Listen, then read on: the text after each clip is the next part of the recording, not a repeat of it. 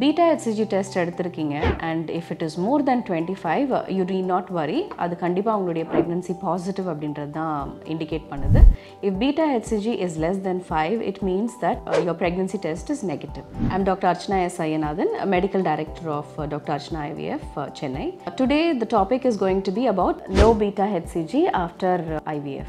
Low beta HCG IVF க்கு அப்புறமா உங்களுக்கு அந்த மாதிரி ஒரு ரிப்போர்ட் வந்துச்சுன்னா என்ன எதை நம்ம low beta HCG அப்படின்னு சொல்றோம் பாத்தீங்கன்னா ஜெனரலாவே IVF pregnancies வந்து more than 100 beta HCG நீங்க embryo transfer பண்ண பிறகு உங்களுடைய ரிப்போர்ட்ல வந்ததுன்னா நம்ம அதை பாசிட்டிவ் ரிப்போர்ட்டா கன்சிடர் பண்றோம். less than 100 வந்துச்சு அப்படினா அதை வந்து IVF ல நெகட்டிவ் ரிப்போர்ட்டா கன்சிடர் பண்றோம். இல்லனா வந்து அது ஃபால்ஸ் பாசிட்டிவாவோ இல்ல லோ வேல்யூவாவோ கன்சிடர் பண்றோம்.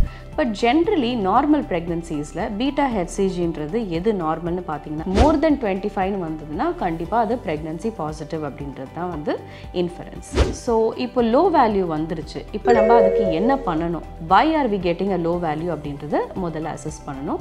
Before that beta HCG எப்படி செக்ரீட் ஆகுதுன்றதை நீங்க புரிஞ்சுக்கணும். இப்போ நம்ம embryo transfer பண்ணும்போது blastocyst transfer பண்றோம். அதாவது 5 நாள் கரு. இந்த 5 நாள் கருவை நம்ம கிரேடிங் பண்ணும்போதே அதை 5AA 5AB அப்படின்லாம் கிரேடிங் பண்றோம். இந்த ஃபர்ஸ்ட்ல இருக்கிற A வந்து அதாவது ஃபீட்டல் காம்பனன்ட்டை குறிக்குது. அதாவது குழந்தை வளர போறது அந்த செல்ஸ் எல்லாம் ஆரோக்கியமா இருக்கா இன்னர் செல் மாஸ்னு சொல்லுவோம். அது ஆரோக்கியமா இருக்கான்றதை குறிக்குது. இந்த செகண்ட்ல இருக்கிற A B அப்படின்னு கொடுக்கிற கிரேடிங் வந்து பிளாசன்டேஷன் அதாவது பேபியுடைய அம்பிளிக்கல் கார்ட்ல இருந்து வரக்கூடிய அந்த பிளாசன்டான்னு சொல்றோம் இல்லையா அந்த பிளாசன்டாவை குறிக்குது. அது வந்து ட்ரோஃபெக்டோடோம் செல்ஸ் அப்படின்னு சொல்லி ஒரு செல்லுடைய அரேஞ்ச்மெண்ட். இந்த ட்ரோஃபெக்டோடோம் செல்ஸ் தான் உங்களுடைய பீட்டா HCG ஹார்மோனை வந்து ப்ரொடியூஸ் பண்ணுது. பேபி பதிஞ்சு வளர வளர அது இன்க்ரிமெண்டல் அதாவது இன்க்ரீஸ் ஆகிட்டே போகுது. அதனால தான் பீட்டா HCG லோவாக வந்ததுக்கப்புறம் நம்ம என்ன பண்ணணும்னா ஃபஸ்ட்டு நம்ம பண்ண வேண்டிய விஷயம் சீரியல் மானிட்டரிங். இப்போ ஃபார் எக்ஸாம்பிள் 25 வந்திருக்குன்னா அது லோ வேல்யூன்னு சொல்லிட்டு நீங்கள் மெடிசன்ஸ் எல்லாம் நிறுத்திடக்கூடாது. அடுத்து நீங்கள் அதை சீரியலாக மானிட்டர் பண்ணணும். எப்படி பண்ணணும்னா எவ்ரி 48 ஹவர்ஸ் வந்து இந்த பீட்டா HCGயை ரிப்பீட் பண்ணி பார்க்கணும். ஏன்னா பீட்டா HCG ஜென்ரலாகவே அந்த ஹார்மோன் எப்படின்னா எவ்ரி 48 ஹவர்ஸ் அது டபுள் ஆகும். ஸோ இன்றைக்கி நீங்கள் டெஸ்ட் எடுக்கிறீங்க அது 25 இருக்குன்னா 48 ஹவர்ஸ் அதுக்கப்புறமா நீங்கள் ரிப்பீட் பண்ணும்போது மோர் தென் 50 இருக்கணும். கண்டிப்பாக வந்து 50 இருந்ததுன்னா it means it's a very good sign, it's a doubling sign and it means that the pregnancy is progressing well. So இந்த சீரியல் மானிட்டரிங் பண்ணும்போது இன்க்ரிமெண்டலில் பீட்டா HCG இருக்கா இல்லையான்றதை பாருங்கள். ஏதாவது only 3 things can happen. One thing is doubling அதாவது வந்து கரெக்டாக double ஆகிட்டே போகிறது 48 ஹவர்ஸில். இன்னொன்று அதே மாதிரி வேல்யூ இருக்கிறது. இன்னொன்று வேல்யூ குறைஞ்சிக்கிட்டே வர்றது. And the fourth thing what I've left is that's more important. It may be because உங்களுடைய வேல்யூ வந்து 48 hours once டபுள் ஆகாமல் just one time multiply. இப்போ ஃபார் எக்ஸாம்பிள் 25 இருக்குது 48 ஹவர்ஸ் கழிச்சு நீங்கள் பார்க்கும்போது ஒரு 35 30 அந்த மாதிரி இருந்ததுனாலும் இது ரொம்ப டேஞ்சரஸான situation. So let me explain step by step for you.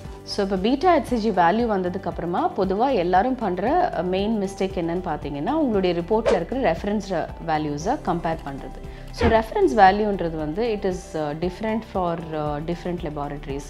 இது இன்ஸ்ட்ருமெண்டேஷன் அண்ட் எக்யூப்மெண்டேஷன்ட்ட பேஸ் பண்ணி வந்து மாறுற விஷயம். அது மட்டும் இல்லாமல் லேப் டு லேப் வேரியேஷன் ஒன்று இருக்கிறது ஒரு விஷயம். அது மட்டும் இல்லாமல் one more thing what you have to think about is எப்போவுமே நம்ம வீக் கேல்குலேஷன் எப்படி பண்ணுறோம் ப்ரெக்னன்சியில் அப்படின்னு பார்த்தீங்கன்னா லாஸ்ட் மென்ஸ்ட்ரல் பீரியட் டேட்லேருந்து பண்ணுறோம். அதாவது உங்கள் பீரியட் வந்து ஃபஸ்ட்டு வந்துச்சுன்னா உங்களுக்கு 4 வீக்ஸ் ஆனதுக்கப்புறம் ஃபஸ்ட்டு மிஸ்டு பீரியட் அப்போ தான் நீங்கள் பீட்டா HCG வேல்யூ பண்ணுறீங்க. பட் ஆனால் உங்களுடைய ஓவலேஷன் வந்து எப்போ வேணாலும் நடந்திருக்கலாம். As I've always told every one in my previous videos ovulation அதாவது இந்த ஃபாலிகுலர் ஃபேஸ்ன்றது ஒருத்தருக்கு ஒரு மாதிரி இருக்கும். ஒருத்தருக்கு it can be different for different individuals. But ஆனால் உங்களுடைய அந்த லியூட்டியல் ஃபேஸ் அதாவது ஓவலேஷன் நடந்ததுக்கு அப்புறமா வர அந்த ஃபேஸ் வந்து 14 days தான். ஃபஸ்ட்டு இருக்கிற அந்த 14 days வந்து ஒருத்தருக்கு 12 daysல ஓவலேஷன் நடக்கலாம், ஒருத்தருக்கு 15, ஒருத்தருக்கு 14, ஒருத்தருக்கு 16. இட் டிபெண்ட்ஸ் உங்களுடைய உடம்புல இருக்கிற ஹார்மோன்ஸ் எப்படி ப்ரொடியூஸ் ஆகுது எப்படி அந்த கருமுட்டை வளருதுன்றதை பொறுத்து இருக்குது. For example 14th day ovulation நடந்திருக்குன்னா உங்களுடைய வீக்ஸ் வந்து அவங்க கொடுக்குற அந்த ரிப்போர்ட்டில் இருக்கிற ரெஃபரன்ஸ் ரேஞ்சுக்கு மேட்ச் ஆகும். பட் ஆனால் உங்களுக்கு ஒருவேளை 16th டேவோ 20th டேவோ உங்களுடைய ஓவலேஷன் நடந்துருந்ததுன்னா உங்களுடைய பீட்டா HCG வேல்யூவும் அந்த ரெஃபரன்ஸ் ரேஞ்சும் மேட்ச் ஆகாமல் போகிறதுக்கு வாய்ப்பு இருக்குது. ஏன்னா ஆல்வேஸ் ரிமெம்பர் அது வந்து நம்ம லேபில் பண்ணுறோம் பிளட் டெஸ்ட் அப்படின்றதுனால they give a reference range based on their equipment. It is not like hemoglobin where உங்களுக்கு 12 இருந்தால் நார்மல், 10 இருந்தால் அப்நார்மல்னு சொல்கிறதுக்கு. ஏன்னா அது ஒரு ஸ்டாட்டிக் வேல்யூ கிடையாது, it is a dynamic value. So value கம்மியாக இருக்குன்னா first you have to make sure that the dating is correct. உங்களுடைய டேட்டிங் கரெக்டாக பண்ணியிருக்கீங்களான்னு பாருங்கள். செகண்ட் திங் இஸ் எம்ப்ரியோ ஹெல்த்தியாக இருந்ததா அன்ஹெல்தியாக இருக்கான்றது நம்மளுக்கு தெரியாது. So if it is an unhealthy embryo maybe உங்களுடைய பீட்டா ஹெச்சிஜி வேல்யூ கம்மியாக வரலாம். அடுத்து நீங்கள் சீரியல் மானிட்டரிங் பண்ணும்போது அது க்ரோத் பிக்கப் ஆகிடுச்சுன்னா உங்களுக்கு எக்ஸ்போனென்ஷியலாக இன்க்ரீஸ் ஆகிட்டே வரும், ஏற்கனவே நான் சொன்ன மாதிரி 48 ஹவர்ஸில். பட் அப்படி அது அன்ஹெல்தியாக இருந்ததுன்னா your beta HCG value might stay static R it might come down in a period of time. ஒரு 1 வீக்கில் பார்த்தீங்கன்னா குறைஞ்சிக்கிட்டே வரதுக்கு வாய்ப்பு இருக்குது. ஸோ இந்த மாதிரி இருந்ததுன்னா எம்ப்ரியோ ப்ராப்ளமாக இருக்கலாம், அதனால் உங்களுடைய பீட்டா ஹெச்சிஜி வந்து லோவாக இருக்குது அப்படின்னு நம்ம நினைக்கலாம். Third and the most important point is that beta HCG value வந்து குறைஞ்சிக்கிட்டே வராமல் அதே மாதிரி லெவலில் இருக்காமல் இன்க்ரீஸ் ஆகுது. ஆனால் 48 ஹவர்ஸ் ஒன்ஸ் டபுள் ஆக மாட்டேங்குது. அதாவது ஏற்கனவே நான் சொன்ன மாதிரி 25 உங்களுடைய வேல்யூ வந்திருக்கு, நீங்கள் 2 நாள் 48 ஹவர்ஸ் கழித்து பார்க்கும்போது உங்களுடைய வேல்யூ வந்து 30 இருக்குது, 35 இருக்குது, பட் இட்ஸ் நாட் மோர் தென் 50 அப்படின்னா you have to be very very careful. It can be a life threatening situation called ectopic pregnancy R tubal pregnancy. So சில பேருக்கு வந்து டியூப்பில் வந்து ப்ரெக்னன்சி பதிஞ்சு வளர்கிறதுக்கான வாய்ப்பு இருக்குது. ஸோ எவ்ரிபடி நோஸ் ஃபர்டிலைசேஷன் வந்து டியூப்பில் தான் நடக்குது அப்படின்ட்டு. ஆனால் நம்ம இங்கே பேசிகிட்டு இருக்கிறது வந்து ஐவிஎஃப் ப்ரெக்னன்சி இல்லையா?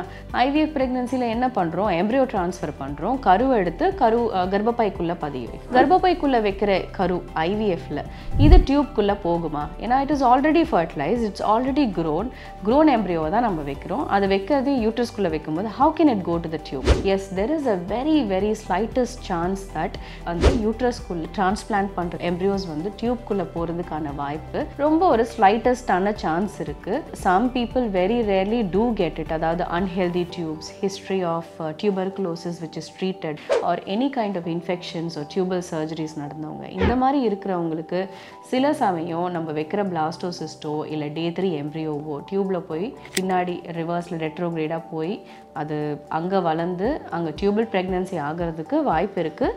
I have also scene some cases like that வேர் அதாவது ட்ரான்ஸ்ஃபர் பண்ண எம்ப்ரியோஸ் எல்லாமே டியூப்பில் வளர்ந்ததும் நான் பார்த்துருக்கேன். அட் த சேம் டைம் யூட்ரஸ்லேயும் இருந்திருக்கு, டியூப்லேயும் இருந்திருக்கு. ஹெட்டிரோட்ரோபிக் ப்ரெக்னன்சின்னு சொல்கிறோம் இல்லையா? அதாவது யூட்ரஸ்லேயும் பேபி இருக்கும், டியூப்லேயுமே இருக்கும். இதுவுமே வந்து in my experience I have seen such cases. So this is not something which will not happen. IVF பண்ணியிருக்கோம், அதனால் டியூபல் ப்ரெக்னன்சியை இருக்காது அப்படின்னு நம்ம சொல்ல முடியாது. ஸோ அதனால் உங்களுடைய வேல்யூ வந்து டபுள் ஆகாமல் இன்க்ரீஸ் ஆகுது, பட் இட்ஸ் நாட் கெட்டிங் டபுள்டுன்னும் போது please make sure whether it is a tubal pregnancy R not. இதை நம்ம எப்படி கண்டுபிடிப்போம்னா அகெயின் அல்ட்ராசவுண்ட் பண்ணி டியூப்பில் ஏதாவது சாக் தெரியுதா இல்லை ஃபீட்டஸ் தெரியுதா அப்படின்றத நீங்கள் செக் பண்ணலாம். ஏன்னா நீங்கள் இது ரொம்ப நாள் பார்க்காம விட்டுட்டிங்கன்னா அது டியூப்பில் வளர்கிறதுக்கான இடம் ரொம்ப கம்மி. யூட்ரஸை பொறுத்த வரைக்கும் அது ஒரு பொட்டென்ஷியல் கேவிட்டி, ஒரு பொட்டென்ஷியல் ஸ்பேஸ். பட் டியூப் அப்படி கிடையாது. டியூப் வெடிஞ்சிடுச்சுன்னா அங்கேருந்து லீக் ஆகிற பிளட் வந்து லைஃப் த்ரெட்டனிங் சிச்சுவேஷனில் கொண்டு வந்து வைக்கக்கூடிய வாய்ப்பு வந்து இந்த மாதிரியான காம்ப்ளிகேஷனுக்கு இருக்குது. ஸோ இந்த 3 பாயிண்ட்டும் நல்லா ஞாபகம் வச்சுக்கோங்க. உங்களுடைய பீட்டா ஹெச்சிஜி வேல்யூ கம்மியாக இருந்ததுன்னா ஃபர்ஸ்ட் அண்ட் ஃபார்மோஸ்ட் நீங்கள் டேட்டிங் ஒழுங்காக பண்ணியிருக்கீங்களான்னு பாருங்கள். செகண்ட் வந்து எம்ப்ரியோ வந்து அன்ஹெல்தியாக ஹெல்தியாக இருக்கிறதுக்கான வாய்ப்பு இருக்கும். தேர்டு வந்து அது எக்டோபிக் ப்ரெக்னன்சியாக இருக்கிறதுக்கும் வாய்ப்பு இருக்குது. இந்த 3த்தையும் நீங்கள் ரூல் அவுட் பண்ணிட்டீங்கன்னா keep your fingers crossed and stay positive. And remember one more thing, இப்போ பீட்டா ஹெச்சிஜி வேல்யூ 100 200 தான் வந்திருக்கு. ஒரு பதட்டத்தில் போய் நம்ம வந்து ஒரு ஸ்கேனை பண்ணி பார்த்துருவோம், ஒரு அல்ட்ராசவுண்ட் பண்ணோன்னா அதில் நம்மளுக்கு வந்து எப்படி இருக்குன்னு தெரிஞ்சிடும் அப்படின்னு மட்டும் நினைக்காதீங்க. ஏன்னா ஒரு ட்ரான்ஸ் வெஜைனல் அல்ட்ராசவுண்டை பண்ணும்போது that's the first thing we do to confirm a pregnancy. அது பண்ணும்போது உங்களுக்கு வந்து அதில் ஒரு சாக்கு தெரியணும். அதாவது சாக் நான் சொல்கிறது ஃபீட்டல் போலோ யோக் சாக்கோ இல்லை பெரிய ஸ்ட்ரக்சர்ஸ் அது கிடையாது. ஒரு ஜெஸ்டேஷனல் சாக் தெரியணுன்னா கூட உங்களுடைய beta HCG value at least more then 1000 to 1500 இருந்தால் மட்டும்தான் டிவிஎஸ் ப்ரோபில் என்னால் ஒரு சாக்கை பார்க்க முடியும். சாக்கை சுற்றி இருக்கிற அந்த டெசிடலைசேஷன் அப்படின்னு சொல்லுவோம். அதாவது அதை சுற்றி இருக்கிற அந்த பிளட் ஃப்ளோ இதெல்லாம் நம்ம பார்க்க முடியும். ஸோ 1000 கீழே இருக்கும்போது trying R attempting to two a TVS scan and trying to find out whether you are pregnant, intrauterine chalk தானா, இன்ட்ராயூட்ரைன் ப்ரெக்னன்சி தானா அப்படின்னு நம்ம ஹீரோயிக்காக பண்ணணும்னு நினைக்கிறது வந்து it is going to give you more stress only. So wait for your beta HCG to come up at least more than 1500 before you go to a ultrasound specialist or get your TVS scan done. So hope நான் கொடுத்த information வந்து உங்களுக்கு இன்ஃபர்மேட்டிவாக இருக்கும் அப்படின்றத நம்புகிறேன். If you have any more doubts about beta HCG being low, நீங்கள் யாராவது இப்போ டெஸ்ட் பண்ணி உங்களுடைய வேல்யூ கம்மியாக இருந்ததுன்னா அதை பற்றி இன்னும் தெரிஞ்சுக்கணுன்னா please leave a comment. I will try to answer it, and if I'm not able to, my team will definitely try to answer your query. Thank you.